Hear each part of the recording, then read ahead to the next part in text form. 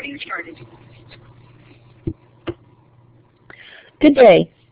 This is the recorded lecture for Chapter 19 that looks at conventional energy, and it's scheduled for week 14 of the class.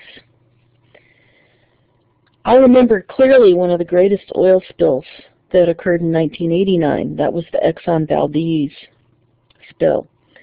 I remember the ongoing news reports, the long debate about what happened, how it happened, the cleanup experience, and also the many reports afterward about lessons learned for the spill and how the area recovered from that spill. This spill, which is a major spill and a major news story at the time, was dwarfed by the April 20th, 2010 Deepwater Horizon accident and spill, as you are all pretty familiar with, I suspect.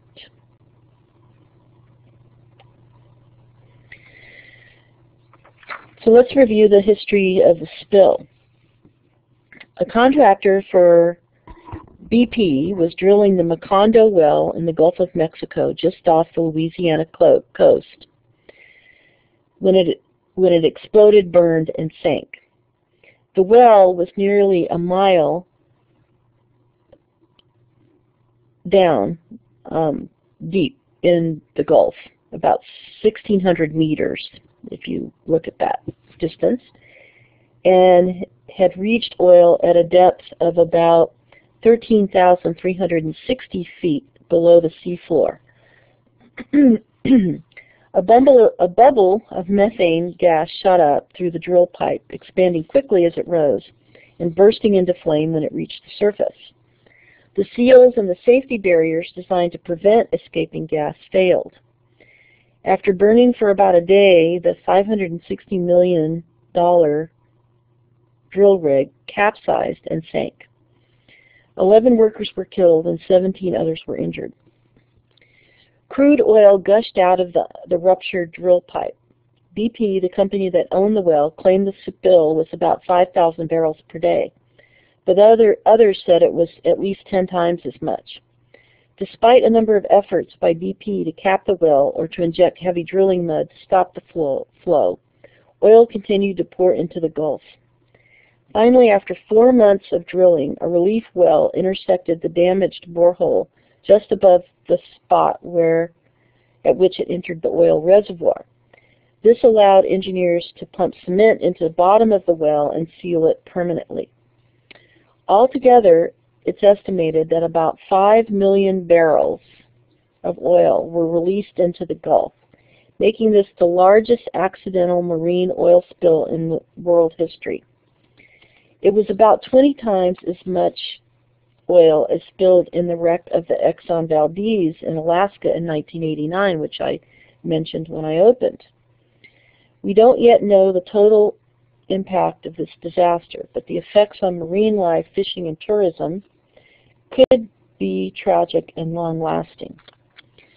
6 months after the spill, the Fish and Wildlife Service reported that 6,100 birds, 610 sea turtles, and 100 dolphins died from oil contamination.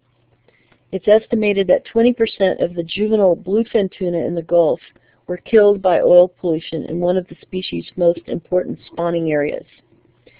This could be a serious blow to an already endangered population. You've probably seen many of the BP ads that are currently running on television. In an article posted by Janet McConaughey, just recently posted in April of 2003, she reports that there are continuing deaths of dolphins and sea turtles, and this may be a sign that the Gulf of Mexico is still feeling the effects from the spill. The deaths, especially dolphins, which are at the top of the food chain, are an indication that something is still amiss in the Gulf ecosystem.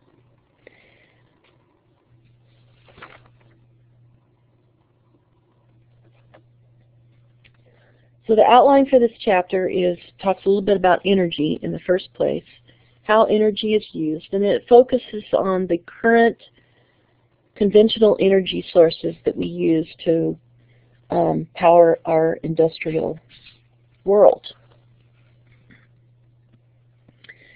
Before I get started on that, I included a case study that was in the previous edition of the textbook. Again, because you've probably seen some of the ads that are running on television now about clean coal and also about the natural gas industry. So your previous edition of the book, and it does go into this later on in the section on coal, about these types of plants that gasify coal rather than burn coal. So it produces less pollutants, air pollutants, particularly nitrous oxides, sulfur oxides, and mercury. And it sets up a plant for carbon sequestration, which allows the plant to outlet the carbon and then sequester that in some form. The downside of this is that there are only 2 operating plants like this in the U.S., so it's not exactly like all the plants are converting to this. And there's not a single plant that actually sequesters carbon at the moment. So there's some environmentalists that kind of question whether clean coal is really possible. I'll quote from Al Gore. Clean coal is too imaginary to make a difference in protecting either our national security or the global climate. Indeed, those who spend hundreds of millions promoting clean coal technology consistently omit the fact that there is little investment and not a single large-scale demonstration project in the United States for capturing and safely burying all of this pollution. If the coal industry can make good on this promise, then I'm all for it. But until that day comes, we simply cannot any longer base the strategy for human survival on a cynical and self-interested illusion.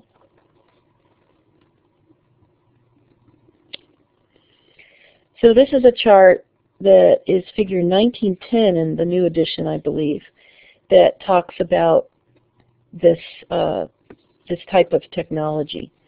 And again, it implies that sequestration, that is the CO2, is outletted and that's disposed of. But it's not. There's not a plant that actually does it. So let's look at the U.S. fossil fuel picture. Currently, fossil fuels supply 84% of our energy needs and 88% of world needs.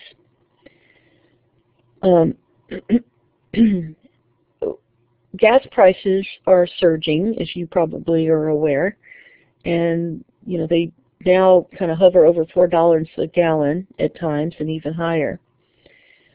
On average, each person uses 60 barrels of oil per year, and the U.S. spends $400 billion per year on oil imports. That's actually flat for about 2 decades. So, we're not increasing our oil imports, but we're still importing a lot of oil. One of the reasons for our gas prices going up is that we're now competing with India and China for oil resources.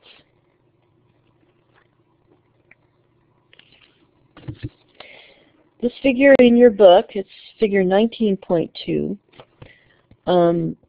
looks at the relative importance of various fuels that we've used over the years to supply our energy in the United States.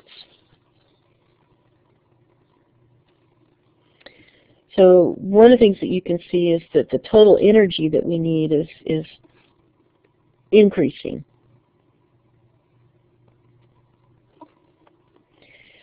To understand energy, we have to kind of look at how to measure it. And so I think these are important concepts. So it's helpful to know the units used and how to measure it. So energy is basically work, and work is the application of force over distance. So we measure work in joules. So a joule is the force exerted by a current of 1 amp per second flowing through a resistance of 1 ohm. Energy is the capacity to do work. So power is the rate of energy flow or the rate of work done. So 1 watt is 1 joule per second. If you use a 100-watt light bulb for 10 hours, you've used 1,000 watt hours, or 1 kilowatt hour. A megawatt is 1 million watts. So if you run that light bulb for 1,000 hours, a 100-watt light bulb, for 10 times 1,000 hours, you'll generate 1 megawatt. And then you can see a gigawatt, so very large numbers of power are expressed in gigawatts. One of the things you'll notice when you look at power is we'll rate a power plant by the number of megawatts it produces. So for example, if you have a 1,000 megawatt plant, that means it produces 1,000 megawatts per hour of operation. A wind turbine, for example, will be rated that way. So most of the wind turbines, the new ones we're installing now, are 1 or 1.5 megawatt machines, which means they generate 1.5 megawatts per hour of operation.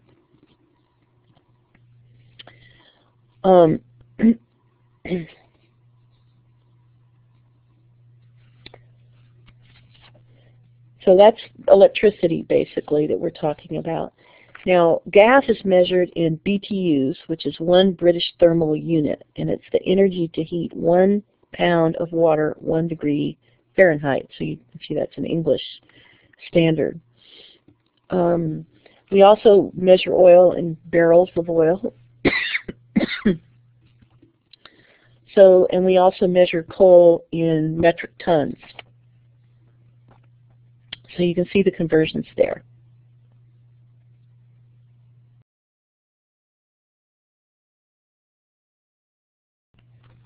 Recording started. So this is a table in your book, 19.2, that looks at energy uses. Most American households use about 11,000 kilowatt hours per year. And just to give you an idea, the requirement for power by San Mateo County households alone, combined, is about 11 megawatt hours per year. So I converted it to megawatts. And that adds up to 2,820,000 roughly megawatt hours per year. So we're talking about a lot of energy here. So look at these different energy uses of these different appliances. So what about your computers? Should you leave them on or off? Turn your laptop off and unplug the charger when it's not in use. Even if the charger is plugged in and the laptop is off, it draws power. This is called ghost or vampire power by some techies. What about desktops? PG&E recommends that you shut your computer down during the day when you will not use it for the next 2 hours. Unplug the computer or switch off its power strip after it powers down. Also turn off your monitor for savings. When we get through the energy discussion, we'll come back to more energy saving tips.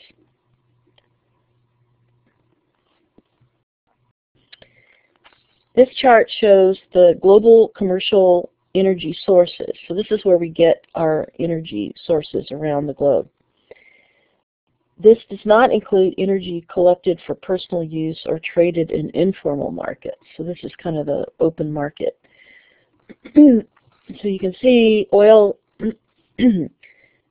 gas, coal and gas is about most of it. Nuclear is 5%, hydroelectric power is about 6%, and wind is a little sliver, about 1%.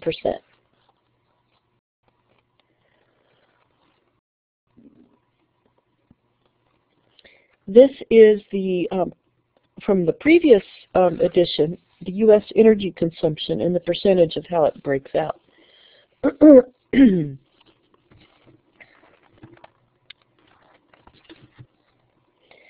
And this pie chart shows the U.S. energy use sectors. So basically it takes a lot of energy to maintain our way of life. And clearly energy consumption is linked to the comfort and convenience of our lives. When I teach a class, I ask how long the students would like to have their energy turned off. And I start with, you know, a few minutes to a half hour. Most people can tolerate that. I start with an hour, and then a few hands disappear. And when I start going 2, 3, 4, 5 hours, most hands in the room disappear. So think about a day, think about a week, think about longer than that, especially in our wired world. We really depend on reliable power.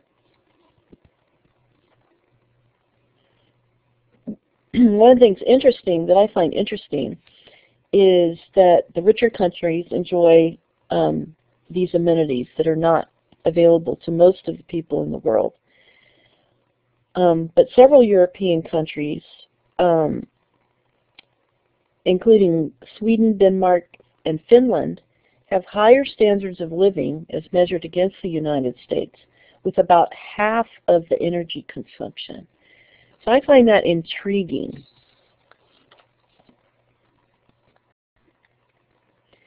This is a chart that I put together that looks at electricity costs. I use it in my alternative energy lab in biology. And this is the cost per kilowatt hour of the different conventional and renewable energy sources. And what this would, the way to interpret this chart is if 100% of your energy came from each of these resources that are on the left here, the cost to you to purchase that energy, retail per kilowatt hour, is shown on the right. So I think this is an interesting chart, and I try to confirm the numbers from time to time as energy prices fluctuate. But just scan down that chart real quickly and see what the conventional and renewable energy sources cost. And it'll give you an idea of kind of where we are with energy policy. The one question I would ask is, do you know how much you pay for electricity? It's displayed in your energy bill. So next time you get your PG&E energy bill out, look at your average cost per kilowatt hour of what you're actually paying here in this county.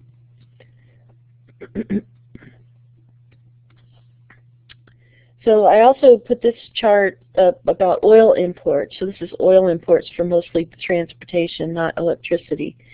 But this is how many, starting with January 2011 up to July of 2012, the oil imports that we're importing per day and the contribution of suppliers. We'll go into that a little bit more. This is another chart showing the top 10 U.S. oil suppliers. And this is up to 2012 data, so it's a little bit more updated than some of the tables in your book. And that illustrates kind of what's shown on this diagram. In terms of energy, you know, we have to look at recoverable resources, non-recoverable resources, the degree of economic feasibility of those recoverable resources. And so in energy planning, we're constantly looking at how much we have, how recoverable it is, how much that costs, and what the future undiscovered resources might be.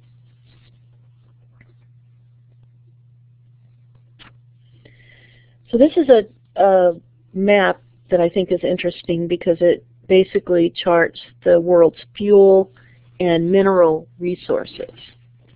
So you can kind of study that in your book. So let's go through the different conventional energy sources. And just looking ahead, chapter 20 looks at renewable energy sources. So this chapter we're focusing on conventional energy. So coal is the first one we're going to cover. Coal is fossilized plant material that's been preserved by burial in sediments and compacted and condensed by geologic forces into a carbon-rich fuel. Most of our coal comes from the Carboniferous period, so it's ancient and it's not renewable. 286 million to 360 million years ago.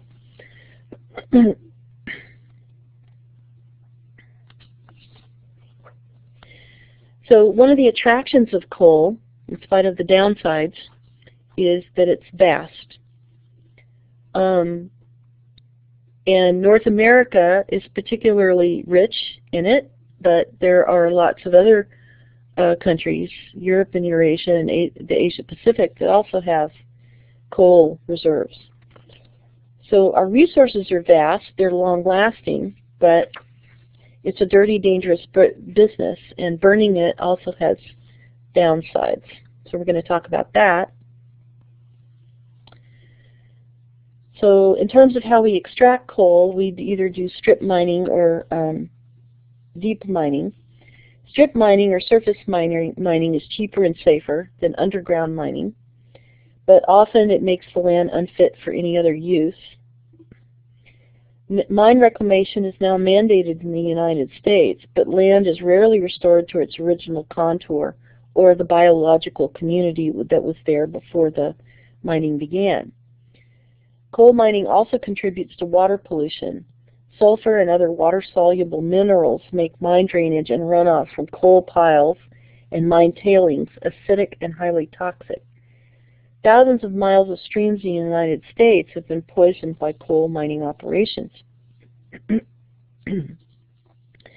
most destructive type of strip mining is mountaintop removal. It's practiced mainly in the Appalachia, where tops of mountain ridges are scraped off and dumped into valleys below to get at coal seams. Streams, farms, and even whole towns have been buried under hundreds of meters of toxic rubble by this practice. Many people aren't aware that coal burning releases radioactivity and many toxic metals.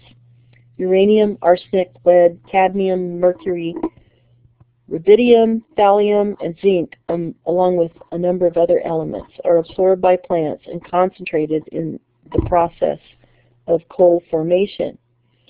These elements are not destroyed when the coal is burned. They're released as gases and are concentrated in the fly ash. That's kind of the ash that comes off the stacks of coal burning plants, and also the bottom slag. That's the stuff that's cleaned out of the boilers. You're likely to get a higher dose of radiation living next door to a coal burning power plant than living next to a nuclear plant under normal conditions. Coal combustion is responsible for about 25% of all the atmospheric mercury pollution in the United States. Coal burning also leaves mountains of waste. One of the more interesting comparisons I heard at an engineers meeting was that the amount of coal waste in terms of size is mountainous, mountains of waste. Nuclear waste, which is not an insignificant problem, and we'll talk about that, but the nuclear waste is about the size of a refrigerator for each plant.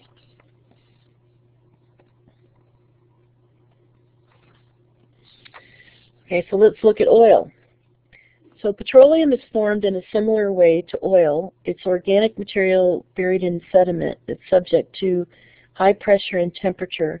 It's mainly from aquatic organisms that died and sunk to the bottom of these water bodies, both marine and fresh. And then they decomposed and got compressed. But essentially the oil is left over from all the lipids that were in the original organisms, the membranous parts of the organisms. An oil pool is usually composed of individual droplets or thin film permeating spaces in some kind of porous material like sandstone. So we recover about 30 to 40% of oil in a formation before it becomes uneconomic to continue. Like coal, petroleum is derived from these organic substances that were created millions of years ago. Depending on its age and history, a petroleum deposit will have varying mixtures of oil, gas, and solid tar-like materials. Some of the very large deposits of heavy oils and tars are trapped in shales and sand deposits in the western areas of Canada and the United States. So this is another chart showing where our oil comes from, and you can see the distribution of countries there. Because of the increase in oil prices, it has become more economical for the U.S. to actually do ultra-deep drilling. And so this is a chart from your book that compares the different types of oil drilling platforms and the depths of the water that we can go to.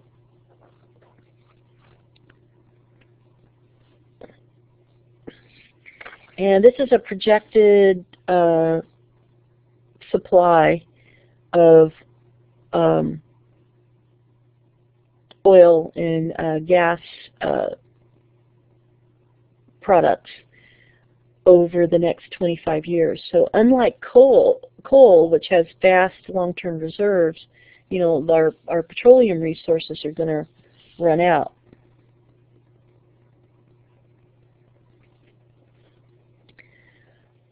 Like other fossil fuels, oil has its negative impacts. Oil extraction isn't as destructive to landscapes as strip mining coal, but oil wells can be dirty and disruptive, as we learned in our own Gulf.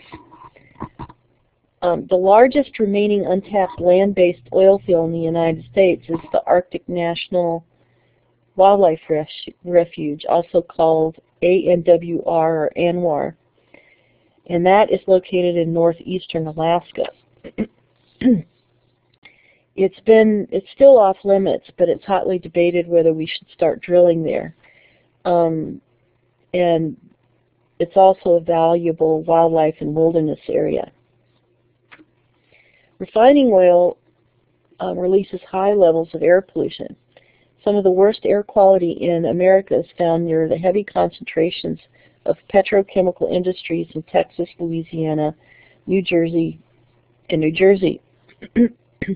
Probably hear on the news regularly about refinery and air pollution problems out in our Martinez area, where we have our own local refineries. BP, which is blamed for most of the bad decisions that led to the 2010 Gulf oil spill, has a terrible record of refinery operations. In the past 3 years, BP accounted for 97% of all the flagrant violations found in the refining industry. In 2005, an explosion at a BP Texas City refinery killed 15 workers and injured 170 others. You also regularly hear reports about various refinery problems at Richmond and Martinez. So the Bay Area also supports an oil offloading and refinery industry.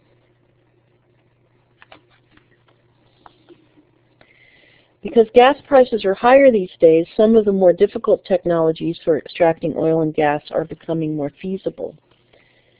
Also, the geopolitical difficulties of importing oil have become readily apparent in the past 10 years with 2 wars, among other conflicts.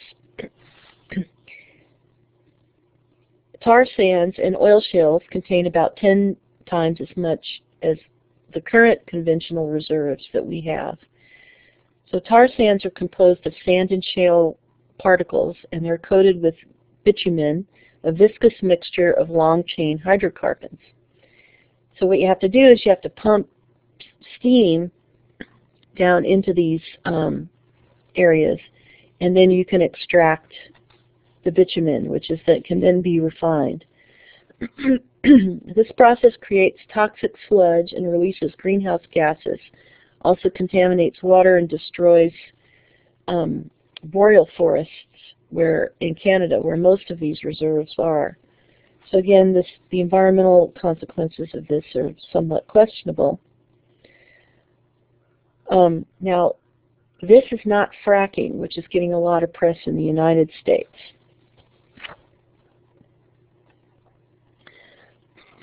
We'll come back to fracking. So this is the world's oil reserves and what countries they can be found in.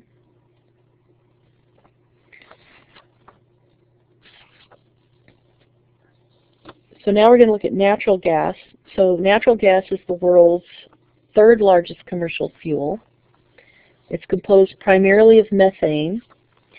The advantage of natural gas is that when it's burned as a fossil fuel, it produces about half as much carbon dioxide as the same amount of coal or oil. So it is the most rapidly growing energy resource, but it has supply problems. So this is the proven natural gas resources.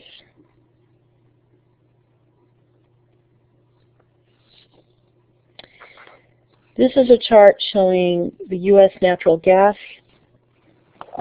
production. And you can see that the shale gas is going to become more important. So this is a map of the eastern and midwestern United States, showing where a lot of our shale gas is. The Marcellus and the Devonian shales underlie parts of the 10 eastern states that range from Georgia to New York. It's long been recognized that methane can be extracted from these formations, but estimates of recoverable amounts were relatively small. But new developments in horizontal drilling and hydraulic fracturing, along with increased exploratory drilling, have now made this deposit a potentially economically viable option, or supergiant gas field. If all of it were recoverable, it would make a 100-year supply for the United States at current consumption rates. That's compared to about a 200-year supply of coal. The Utica Shale, which lies below the Marcellus, could have even more methane. But the same issues concerning a multiple of wells, water pollution concerns, threats to water supplies, on which many people depend, raise thorny problems about this process.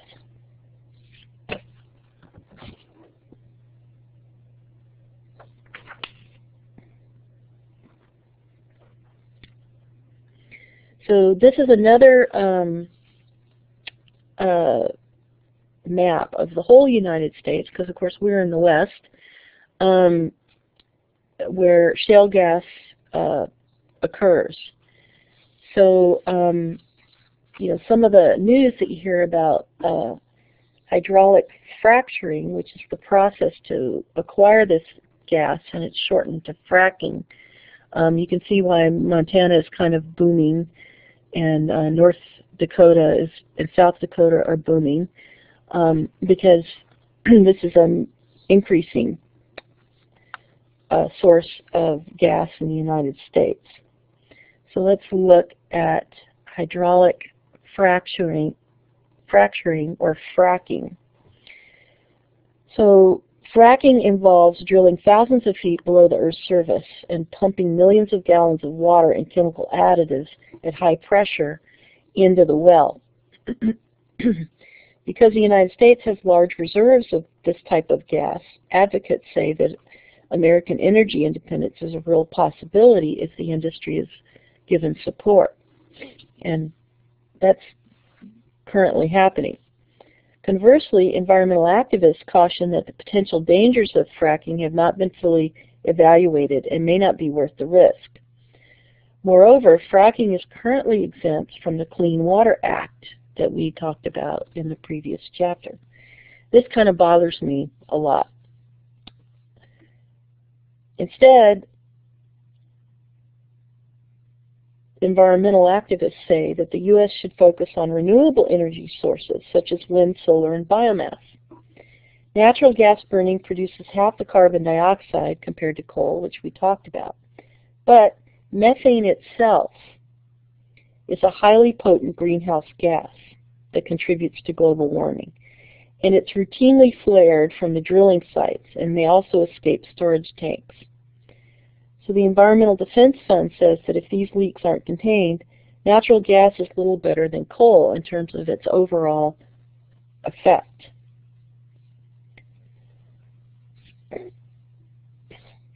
Now let's look at LNG. So in many places, gas and oil are found together in sediments. So we extract the oil and the gas comes with it. This gas is flared, that is, it's burned off. And just for no productive energy work, it's just burned off. So, and it's a big waste. So another idea is that this gas could be liquefied, that is, cooled, so it could be shipped. And there are special, this is called liquefied natural gas, and this is another area of energy that some people feel is promising. So these special liquefied natural gas, or they call them LNG, tankers can ship this gas around. There are problems with this as well. A fully loaded LNG ship contains about as much energy as a medium-sized atomic bomb, and huge amounts of seawater are used to warm and regasify the LNG when it arrives at its offloading port. So this could have effects on coastal ecology. LNG terminal siting is currently regulated by the Federal Energy Regulatory Commission as a result. So the U.S. gets some LNG from different countries around the world, and about 1.5% of the U.S. gas supply comes from LNG. There's a lot of LNG terminals that are in the works, but they really haven't been built yet. Another type of gas resource is methane hydrate. These are small individual molecules of natural gas that are trapped in a matrix of frozen water. And they're found in the Arctic and beneath the ocean. So this might be another source, but it's also difficult to extract, store, and ship. And any escaped methane into the ocean is not going to be good. Methane is also can be extracted from landfills. In our own Ox Mountain landfill, we have a methane extraction facility that generates some power. Let's look at nuclear power. In the 1950s, we thought nuclear power was going to be a source of cheap electrical generation. And between 1970 and 1974, American utilities ordered 140 new reactors for power plants, but construction costs were high and there were also safety fears. When 3 Mile Island happened, that really changed the picture for the nuclear power industry. Even with current plants, in the light of the 2011 disaster in Japan, officials in many countries are re-examining their commitment to nuclear power. According to the U.S. Nuclear Regulatory Commission, the riskiest facility in the United States is the one shown in this picture here, the Indian Point Generating Station, which is just 24 miles up the Hudson River from New York. This plant is estimated to have 1 in 10,000 chance of a core damage from an earthquake. And being so close to New York City, that could be quite a problem. I've also included an aerial view of our own local, that is local to our service territory, PG&E's Diablo Canyon Power Plant near San Luis Obispo.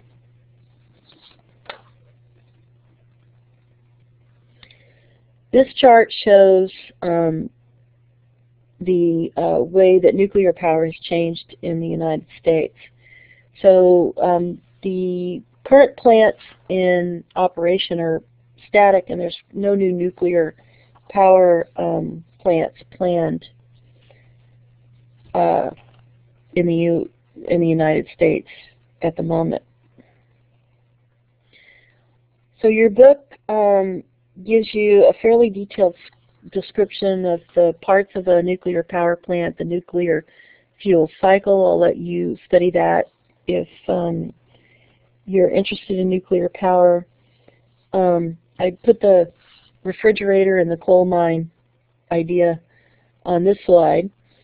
The biggest problem with nuclear power is the fact that an accident could cause a core meltdown. This is what's called a cooling system failure, and although these plants have very redundant systems and a lot of controls and a lot of oversight,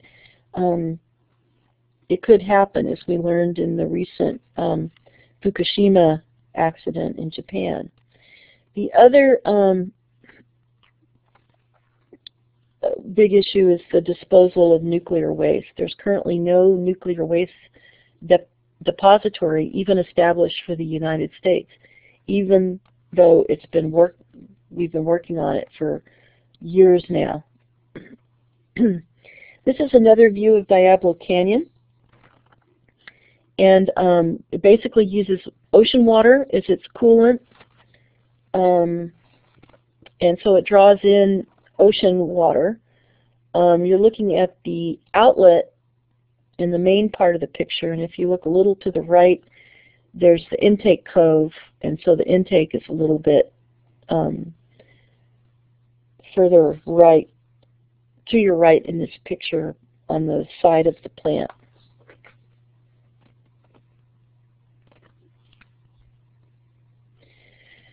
The U.S. is actually the world's largest producer of nuclear power, and it accounts for more than 30% of the worldwide nuclear generation capacity. We currently have 104 nuclear reactors, and very few new ones are built. Nuclear power is getting a little bit of a resurgence because of the concerns over climate change.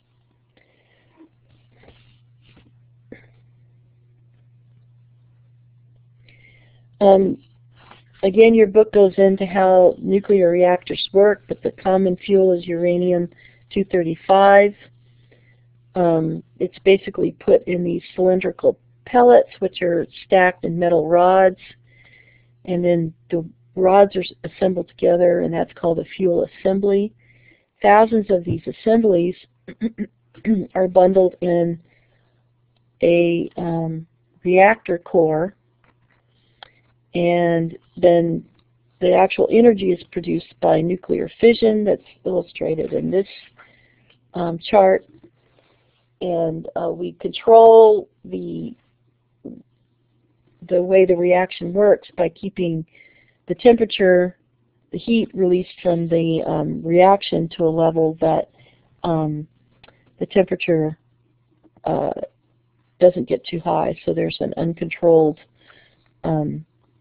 reaction that would melt the actual fuel rods.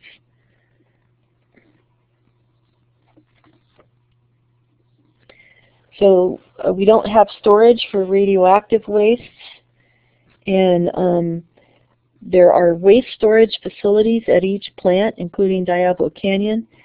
The spent fuel assemblies are stored in these water-filled pools at the power plants. That was supposed to be temporary, and then we were supposed to find a long-term solution to this, which we have yet to do. Most plants have only a 30-year operating life, so many of the plants that have been built are heading towards what we call decommissioning, which means the plants are shut down and all the radioactive waste is supposedly permanently stored somewhere. But decommissioning is quite expensive, so there's concern about that. PG&E has applied to the Nuclear Regulatory Commission, or the NRC, to operate Diablo Canyon for another 20 years.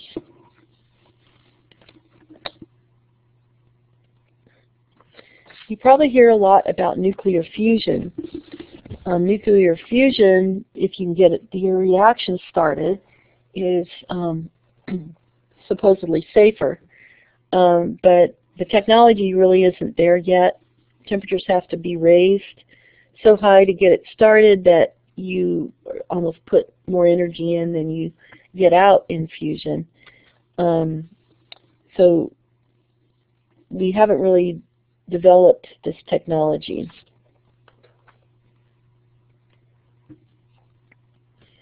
So this is a chart I put together going back to the different conventional energy sources here. And as a summary, I've added the costs again, and I've added the an availability and a location descriptor, and also sort of a simple rating system on the environmental impacts. I think what you're getting the idea of so far as you read the chapter is that this energy picture is complicated, and there's cost, availability, whether we import and depend on other countries, environmental issues to think of, and it's not as easy as one would think. So kind of study this a little bit. I've rated the environmental column you see here of the greenhouse gas, whether it's plus or minus, or plus or zero. So zero greenhouse gases from climate change would be the most desirable. And then I've also given a relative environmental assessment, looking at all the other environmental issues. So negative means negative environmental, positive means sort of a net positive from what our current sort of impact levels are. The next chapter talks about fuel cells, and I included it on this chart, and I'll also include a similar table when we look at renewable energy. The reason why I include fuel cells on both is that fuel cells are discussed in the next chapter, but they can run on natural gas. So fuel cells is another technology that is potentially promising, that's cleaner than conventional fossil fuel burning. I included this chart from a previous edition so you could go back to this idea that is mentioned but without a lot of details in your book, that certain countries have higher standards of living but lower energy consumption. So this is something you may want to look up or study a little bit and compare lifestyles in some of these countries compared to ours.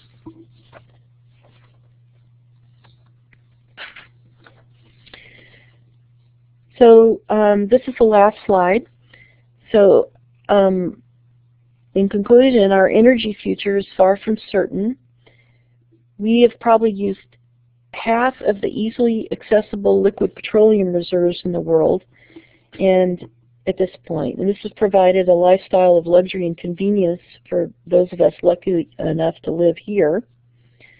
It's created a lot of environmental problems that we're still wrestling with, and some of these we've studied: acid rain, strip-mined landscapes, massive oil spills, payments to unstable countries, and perhaps the ultimate one is global climate change.